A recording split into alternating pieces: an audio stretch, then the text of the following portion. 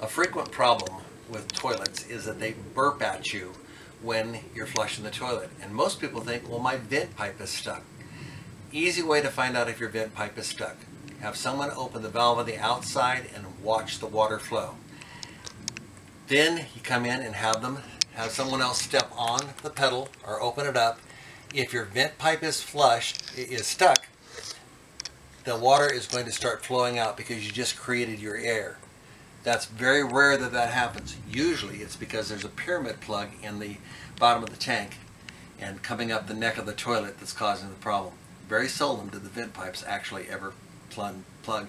But if they do, step on the handle, see if it comes out faster. If it is, it's the vent pipe. If it's not, it's a plug.